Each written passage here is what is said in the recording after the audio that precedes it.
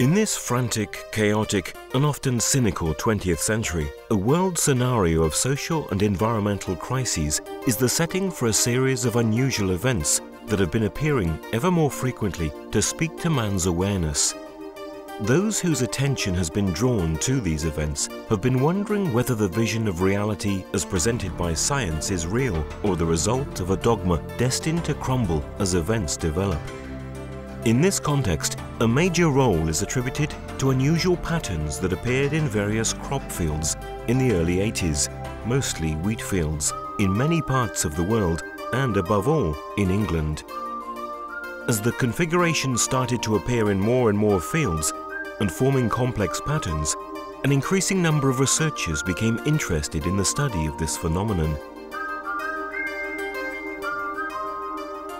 Among them, the famous English engineer Colin Andrews, one of the main international experts of crop circles, and the German anthropologist Professor Michael Hessemann, a famous worldwide researcher of UFO and crop circles, will lead us to discover the peculiar features of this phenomenon. These investigators have contributed considerably to the study that is slowly shedding light on the secrets behind one of the most fascinating mysteries of our times, the mystery of the crop circles. It seems incredible that the extraordinary phenomenon of the crop circles should appear each year at regular intervals in the same period and often in the same fields, as a result of which a trend of tourism of the circles has developed. Each year, a swarm of enthusiasts and onlookers gathers in the British fields as if these configurations were a normal event. The regularity of the phenomenon is not found in other types of unusual phenomena which have engaged our attention, including the UFO sightings. Moreover, unlike the elusive nature of the UFO phenomenon, the characteristics of the crop circles are easy to identify and to analyze. The great thing about the crop circle phenomenon in some ways is that so very often in investigating aerial phenomena, you rely upon the credibility of an eyewitness seeing a UFO. You are in the hands of their experience, their truthfulness or otherwise. It's a flinching glance. Here you have a phenomenon which is recorded on the ground. You can go and you can touch it. You can measure it. You can analyze it. Thanks to this, it has been possible to establish its authenticity incontrovertibly. So, the indifference or the discredit of the international scientific community, of the mass media, and of the institutions is apparently inexplicable. They act as if the phenomenon were the product of the fantasy of some fanatic, or a prank, and thus deprived of any social or scientific interest. An attitude that surely has valid but unknown motivation. We will try to find out what they are with the help of the experts. The first sporadic news about crop circles was heard in the 60s in Australia, only to become regular by the 70s. At first, they appeared as plain and small circles, and by the mid-80s, they appeared in composite groups. They constantly increased in number up to 1989 and spread worldwide, but mostly in southern England, in the counties of Wiltshire and Hampshire.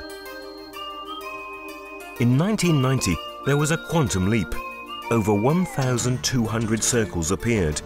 They came in complex patterns and different shapes and were therefore called pictograms.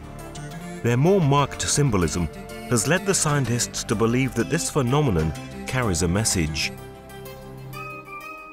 Offenbar ist das Phänomen von einer Phase, in der es einfach unserer Certainly, the phenomenon has developed from a phase that wanted to catch our attention. Phänomen klar war, weil viele Menschen gedacht haben, es wären UFO-Landestellen.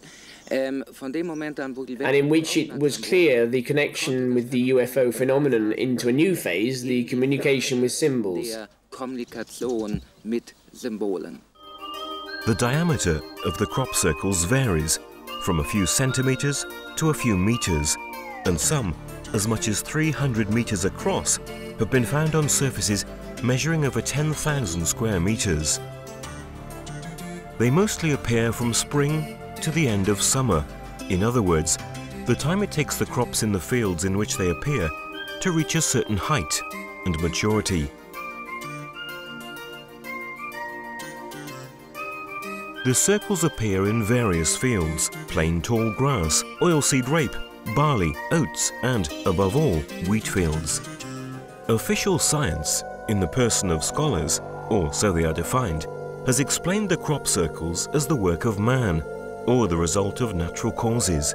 At first, this phenomenon was attributed to the gags of pranksters, to whirlwinds, to something that is best known as mushrooms, or to other more or less credible theories. One such theory stands out. Dr. Terence Maiden has stated that the circles are caused by some hypothetical plasma vortices, which, descending from above, press the notorious circles into the fields.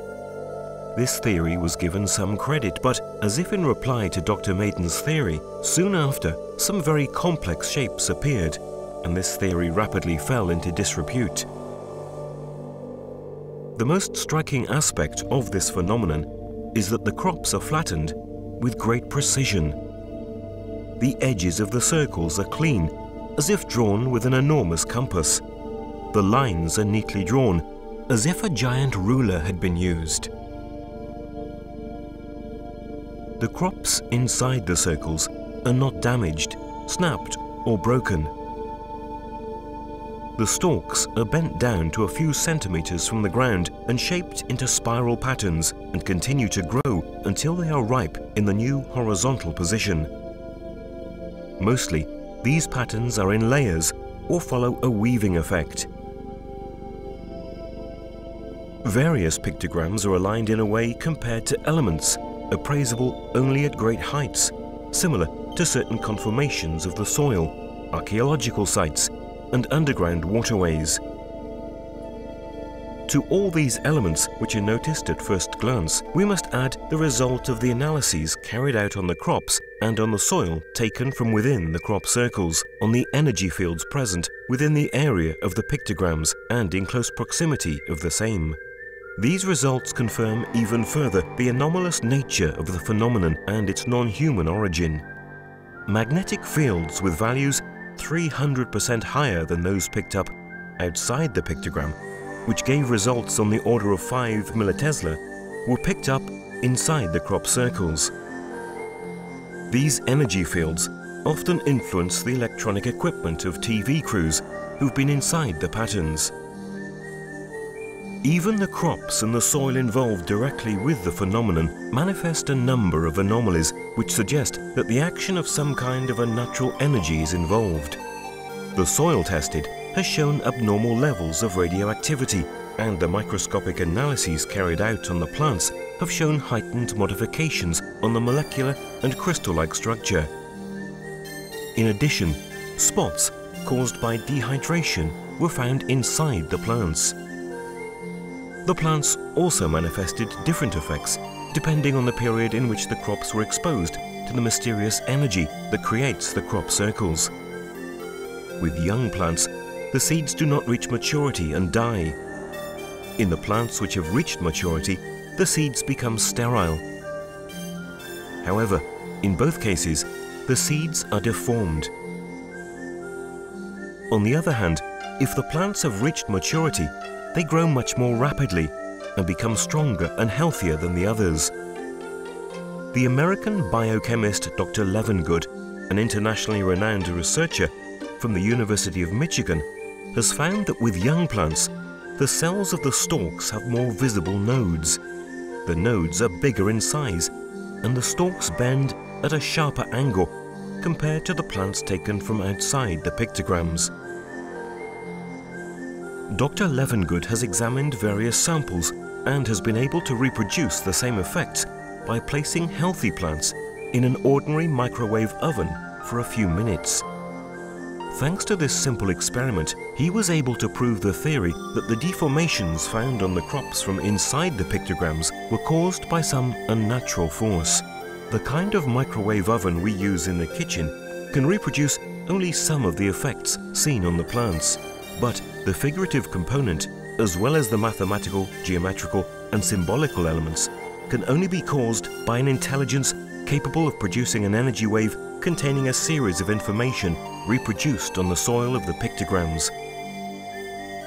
The engineer Colin Andrews was the first to present such a theory in 1998 as a result of outstanding findings made during an experiment carried out in Germany, when a bowl containing distilled water was placed inside some crop circles. Later, when the water was examined through a spectrograph, it showed that the water molecules arranged themselves according to a pattern that reproduced the basic pattern of the pictogram inside which it had been placed. It was as if the water had memorized the data contained in the energy field that had generated the pattern pressed in the soil.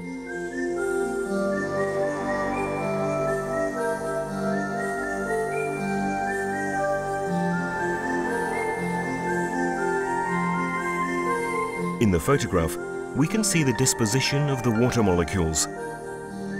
All this gives us an idea of how difficult it may be to realize credible hoaxes.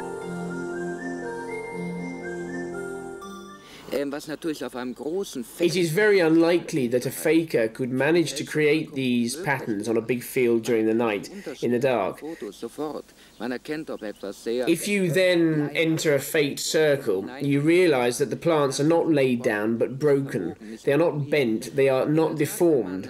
In the faked circles, we don't have many chemical and physical anomalies. In addition to this, when some of the most complicated crop circles were analyzed, they turned out to be created with a very complex geometry. In fact, the English space engineer Roy Dutton has discovered that the spiral on which are laid down the stalks correspond to a precise mathematical model, which is repeated in all the genuine circles. What's more, the spiral inside the circle is part of a vortex in contraction, while the line marking the edge of the outer circle, outlining the pattern, is laid in the opposite direction. In various complex pictograms of the individual circles, the mathematical progression by Fibonacci, in which a number is the sum of the preceding two, was found. This means that the diameter of a circle is equal to the sum of the diameters of the two preceding circles. What's more, these particular formations are spirals developed according to the golden section.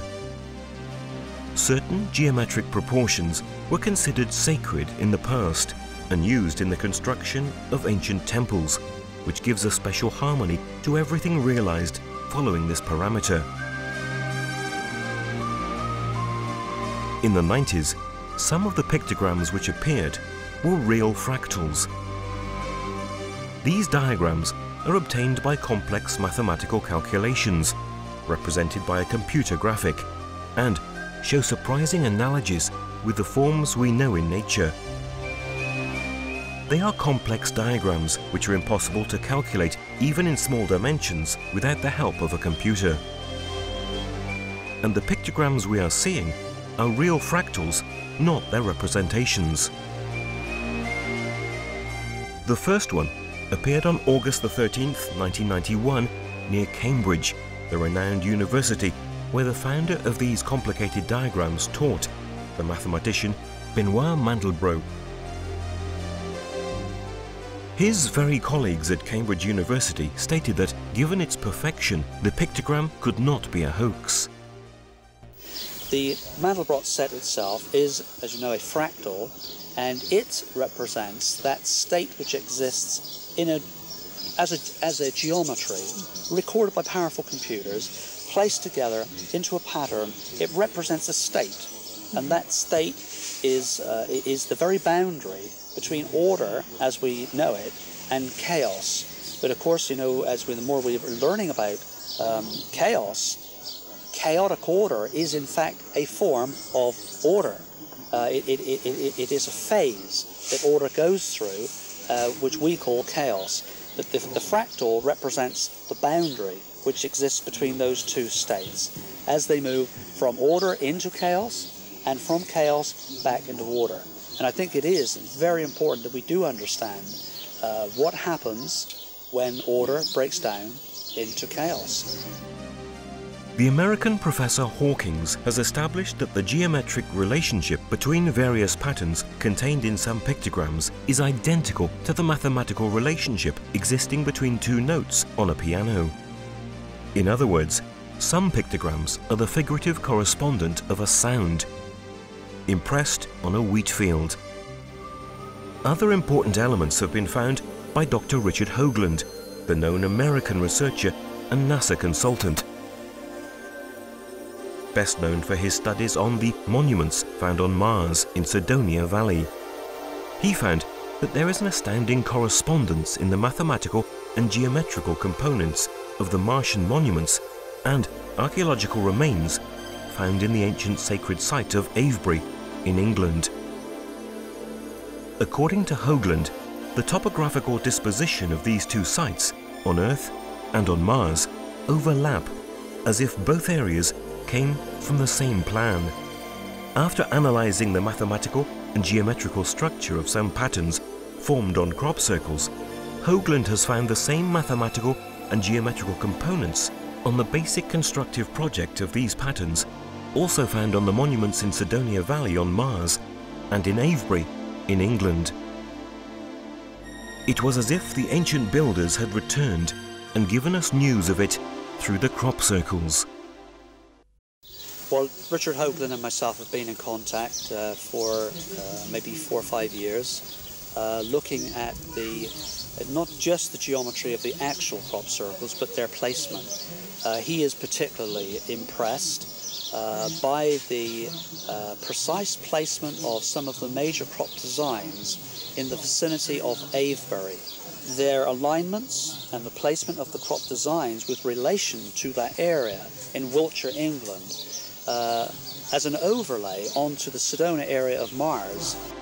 A correspondence based on tetrahedral geometry, which was considered sacred in the past, and based on its parameters, other famous constructions of ancient times have also been suggested, such as Teotihuacan in Mexico, the Giza pyramids in Egypt, and Stonehenge in England. In addition, the studies carried on the renowned pattern Mother of All Pictograms, which appeared in England on July the 16th, 1991, indicate that this extraordinary formation contained all the mathematical and geometrical constants of the Cydonia Plain, as well as being the Earth's bidimensional counterpart of the great pentagonal pyramid found in the Martian Valley. In addition, this pictogram symbolizes the principle of the three-in-one, that is to say, the divinity, as we can see in the corresponding esoteric symbol. And we have recorded accurately many designs, including Barbary Castle. There is no question that it is a tetrahedron, that its geometry does fit Richard's work. Having established that this is a real phenomenon, we now need to know what its purpose is. Once you have eliminated the hoax theory covering all of the phenomena, the one thing that you are left with facing you, and it smacks of it throughout, is that it's a message. We begin to see that there is information which is decodable by two routes. Numerous patterns formed by the circles in the cornfields are still a mystery to researchers, whereas many others have been deciphered and the message they contain revealed. This has been represented by astronomical symbology, common to ancient cultures such as the Sumerians, the Egyptians, the Celts, or to ethnic groups such as the Aborigines, the Dogon, or the Native American Hopi. Symbologies which have expressed real philosophical, esoteric, and spiritual concepts.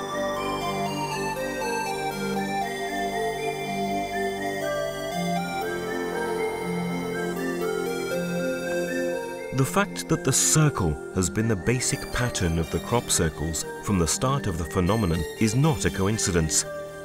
In all ancient cultures, the circle represents the oneness of creation.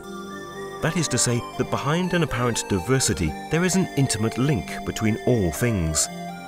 One of the first composite circles appeared in the county of Wiltshire on September the 10th, 1988. It belongs to the ancient religious traditions of the Celts.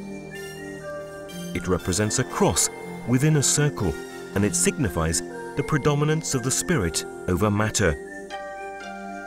Subsequently, many more patterns appeared which related to the reinstatement of the contact between sky and the earth and the return of very advanced beings coming from the cosmos who were the masters, the instructors of great past civilizations.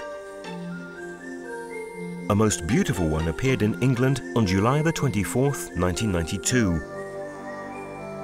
A logos of the sun, a sun symbol which also contains a sign resembling the Sumerian cuneiform script.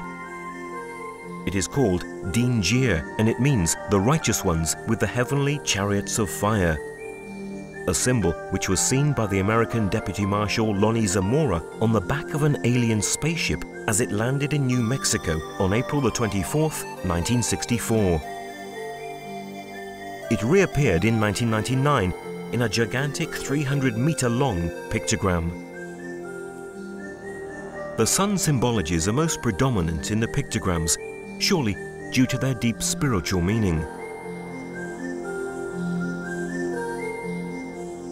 On the night of July the 23rd, 1991 in Germany, in the vicinity of Grasdorf, one of the largest and most complicated German pictograms appeared. A few days later, a young man carrying a metal detector found inside the pictogram some metal plates, impressed with the same pattern of the pictogram itself. Nun gibt es in Deutschland sehr viele Menschen, deren Hobby das Schatzsuchen. In Germany, there are many people who are used to search for treasures with a metal detector. One of these seekers had the idea to walk into the Grasdorf pictogram and see what would happen. Drei der Kreise von dem Kontrastpiktogramm Platten, metallische Platten von etwa 30. Inside the pictogram, he discovered 3 metal plates of 30-35 centimeters in diameter. Bronze und hatte ein Gewicht von etwa. One of these was made of bronze and weighed 8 kilograms. Der zweite war aus Silber und hatte ein Gewicht. The second was made of silver, and its weight, if I remember correctly, was 12 kilograms.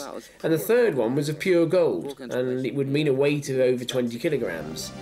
The pictograms and the symbols impressed on the plates are related to ancient German traditions. Nun erwähnt die It recalls the Edda, the Germanic mythology. It talks about the golden tables of the gods that would be found at the end of the times. So also in this case we notice that there is a connection between the ancient mythology and the crop circles phenomenon.